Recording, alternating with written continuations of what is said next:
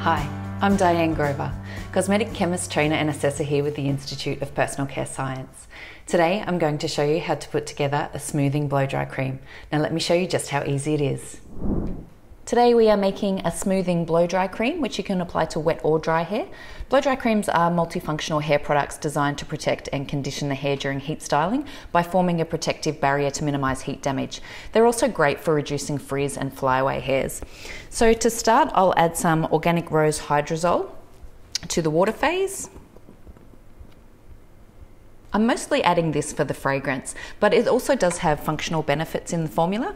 Rose hydrosol offers gentle hydration without weighing the hair down, so it's great for fine and frizzy hair. Next, I'll add a cationic guar, which I have predispersed in a slurry of glycerin. Now you don't need to pre-slurry guar before adding it to the formula. I've done this as a way of preventing clumping and ensuring that the guar hydrates evenly.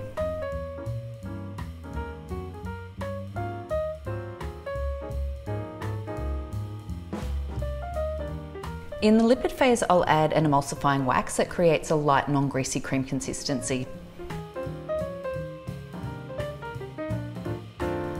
And this is Lipex Shea Solve, which is an ultra lightweight shea-based ester emollient, and it's an excellent ingredient in blow dry creams because it has an ultra lightweight feel, which gives the blow dry cream a non-greasy, dry touch finish, so it's able to smooth and protect the hair without weighing the hair down.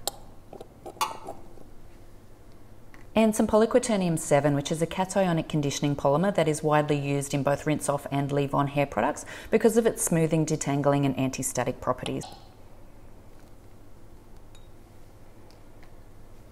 So we'll heat those two phases separately before homogenizing together.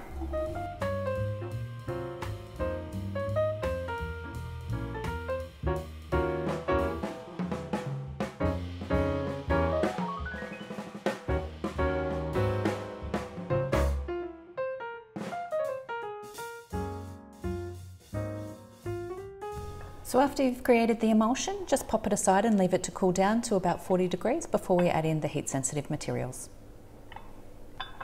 So now that our emulsion is below 40 degrees, I'll add in the heat-sensitive material. So I'm adding in some sandalwood essential oil, mostly because it smells amazing with the rose hydrosol. They complement each other really well. Sandalwood essential oil is rich in natural sannitol compounds that help to soften and smooth hair strands. Then I'll pop in my preservative to protect my blow dry cream from microbial growth. Always use a broad spectrum preservative.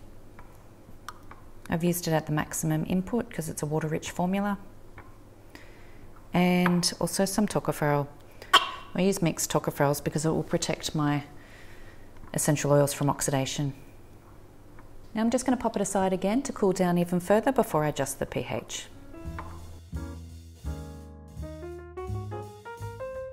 Now that our emulsion has cooled down completely, I will check and adjust the pH.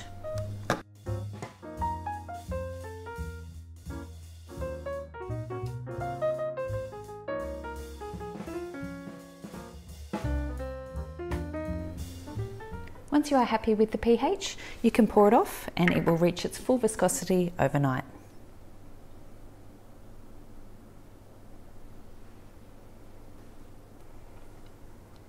Now we have this beautiful smoothing blow dry cream with a lightweight consistency. See? And that's how easy it is to put together a smoothing blow dry cream. If you like today's formula, give it a thumbs up. If you have any questions or comments, please leave them below. Don't forget to subscribe to receive notifications on videos just like this and email us at info@personalcarescience.com.au for more free formulas. Happy formulating!